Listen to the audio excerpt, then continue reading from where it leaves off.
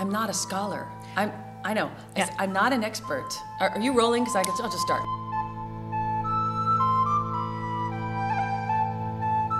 I'm not an expert on Shakespeare. Really, I'm not the be-all and end-all. I'm an actor, and I'm you know, I'm not an intellectual. I'm a physical and an emotional. But what I think is interesting is that, so I was saying to Jim, my husband, oh gosh, I don't know that I want to be talking about this. I like to do Shakespeare. It's what I do. But I'm not an authority. And then I said, but you know what? I think beware of the authority. Of course people should know something about Shakespeare. If nothing else, they can then tell funny jokes about Shakespeare. When I started teaching, I used to say, it's good to know Shakespeare, then you've got something to quote at cocktail parties. These days, nobody has cocktail parties anymore. I mean, imagine quoting Shakespeare in a rave. I don't think so. So, studying Shakespeare, he's central to much of the literary heritage that we all love and adore and attack and criticize. He's also just so humane. He understands what humans are all about, and he shows us, by holding the mirror up to nature, he shows us our own reflection. Shakespeare wrote about nearly everything that we still go through today.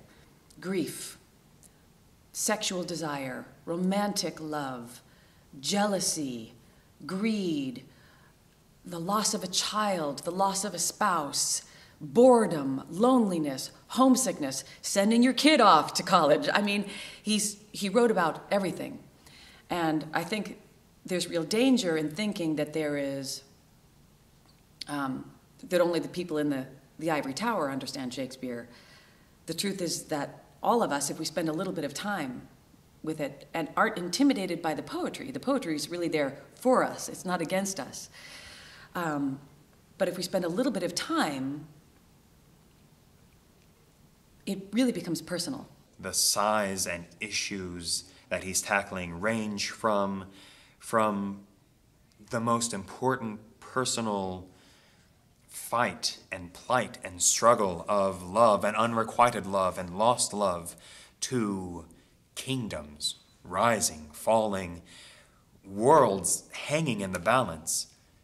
And I think a lot of playwrights have trouble working on that scope, and when they try to work on that scope, to do it with such eloquence. That's what gets me about Shakespeare. There are parts of every story that appeal to every person, and it's not the same thing for each person. It could be a particular character, it could be a particular action, a particular situation. But there's something in there for everyone, and each play changes as you change as a person. So the Romeo and Juliet that I knew when I was 15 and in freshman English is different than the one that I experienced at age 40 sitting in the audience, seeing people on stage going through the same story, but from a very different perspective. So I think what makes Shakespeare unique in that way is that those images, those ideas, they're not just big speeches. They can just be two words put together that catch our breath in a way that nothing else does. Why study Shakespeare? In a way, it's the question of why study literature, why study the history of literature, why study all these cultural artifacts. So much gets packed into that question, and I don't have an answer to it. I think, actually, in a way, the answer is to just keep asking that question. He's an absolutely amazing observer of human nature, and by going into his works in depth and looking at the characters who are as real and intricate as you and I've found, at least by personal experience and by talking with other people, that it really gives a deeper understanding, not just of literature, but of the world and the people in it. Most of the people in this country recognize the name Shakespeare, and they probably are quoting him when they don't know it, if they're speaking English. Shakespeare is as important to learn as any math or science or practical skill that you're going to take with you into the workforce. Shakespeare is a vehicle instead of a destination. It's a vehicle that allows you to understand all the complex texts that you may have to encounter in your world in the future. I think the thing about Shakespeare that's so important and that's so useful for all of us is that he has each of his characters who experience heartbreak or experience joy, experience birth, experience loss.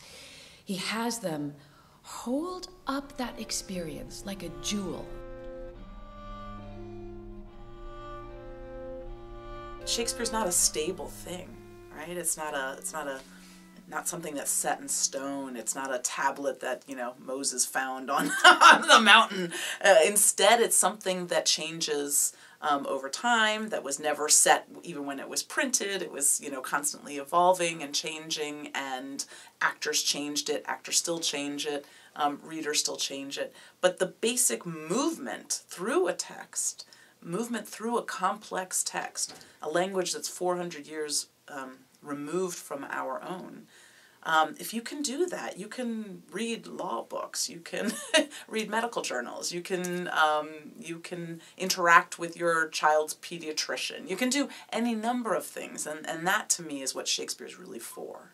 I'll confess that I think when I first started reading Shakespeare, I didn't know who he was as a person, this paragon, and so I will say I entered reading Shakespeare at a really kind of a privileged point in that I was able to approach him fearlessly because I didn't have that perspective of him. I think Shakespeare is an interesting gateway.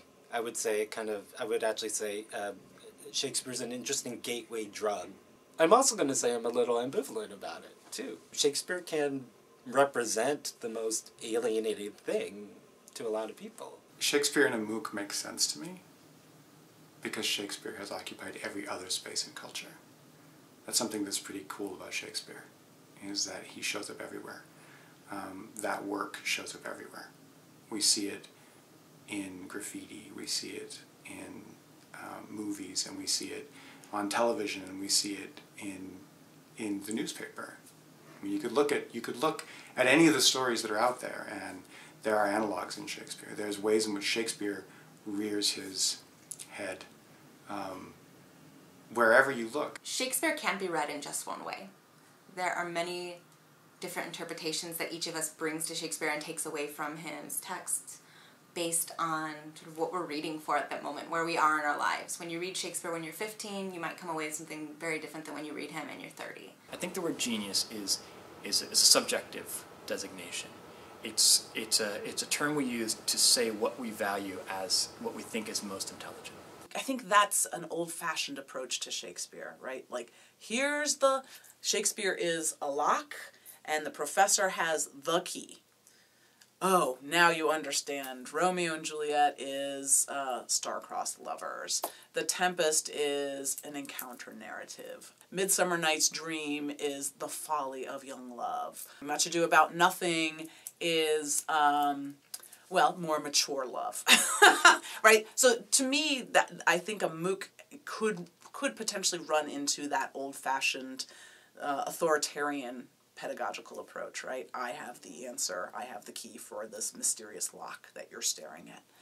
And I think Shakespeare's much more vibrant and has potential relevancy, and I do say potential relevancy, when the students are allowed to debate it together. Courses are far too often focused on getting to a place of knowing. And I actually think that learning is about sitting in a place of not knowing.